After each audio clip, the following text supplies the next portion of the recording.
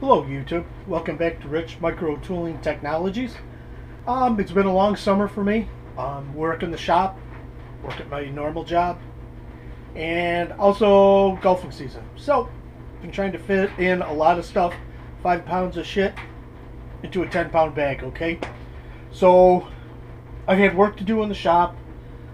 Most of my orders are already complete, so I'm just going to take a couple of minutes and just tell you where I'm at, where I stand.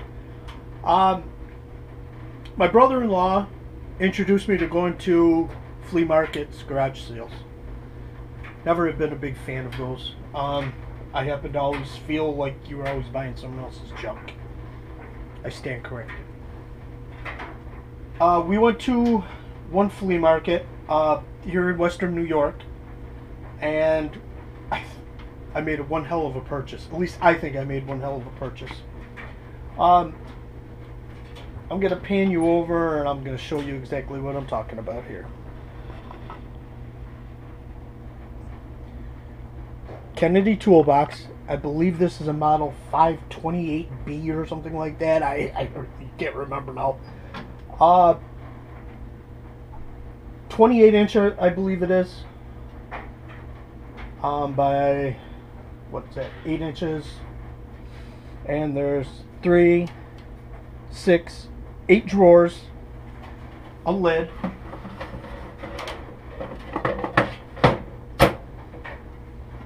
one key. Nice box. Handles are all good. There's a couple of dings, a couple of little scratches in them, but you know what? I paid $45 for this box. Kennedy, don't know the manufacture date. The certificate that normally comes, or not certificate, but the like serial number and model number and tag, I could not find on the box itself. But I just backfilled a couple of things from my other boxes plural, into the drawers, just to give it a little bit of purpose. Toolmaker's clamp. That thing is like just something you want to put on a keychain. Dividers. Some of them are mine, but some of them are not, that I just purchased. Drawer for the machinist handbook. Perfect. Perfect. I don't know if you can see back over in there, but the smaller drawers, just backfilled. And $45, not a bad deal at all. Farther down below on the base, a monkey wrench, sorry for my arm, 50 cents. Is it in any really good shape? Well, don't have one. So yeah, it's in good shape to me. Tap wrench. I believe this is homemade by the way I look at it. The knurls is a good attempt at knurl.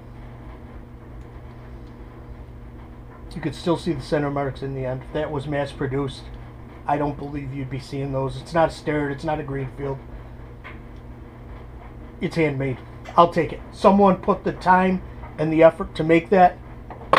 I'll include it in my box. One of the other scores I think that I probably feel that I did well with is this vise.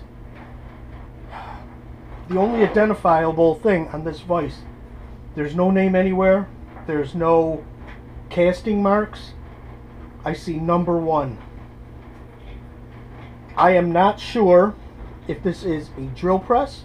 Oh, there's an F and a 42. Again, I don't know if that is a department, if that is part of the casting. I don't know. But I did a little bit of research. I saw some things online. There was no names with it.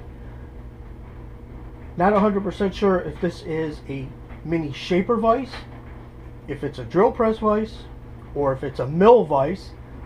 It's got a 1/2 inch square lug on the end for tightening. Again, I have no idea. If anyone out there in YouTube land has worked with one of these or can identify it, I would really appreciate if someone could get back with me. Just drop me a line or in the comments. And then there's another vise. I believe this is 100% drill press. I could be wrong. That's what it looks like to me. I don't believe this is homemade. I believe this is a purchase. But it only has travel probably of maybe 3/4 of an inch. It looks like to me. Wheel dresser. Again, I didn't purchase it because of this here or anything like that. Interesting. Square bolt.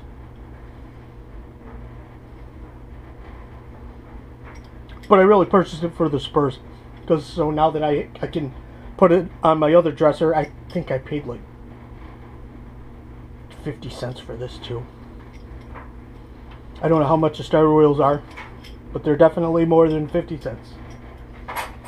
Okay, YouTube, I just wanted to say thank you for the time that you spend with me and listening to me and possibly watching and getting a couple of ideas. Oh, by the way, the vise I paid $15 for. If you can help me out, I'd appreciate it. Anyways, thank you for watching. If I could help you out, great. If you have any comments, please leave them down below and I'll get back to you. I usually have 100% get back on the comments. So if you have something that you want to talk about, just drop it. I'll get back with you. I just want to say thanks again from Rich Micro Tooling Technologies, and make some chips. Alright folks, have a good day. Please subscribe.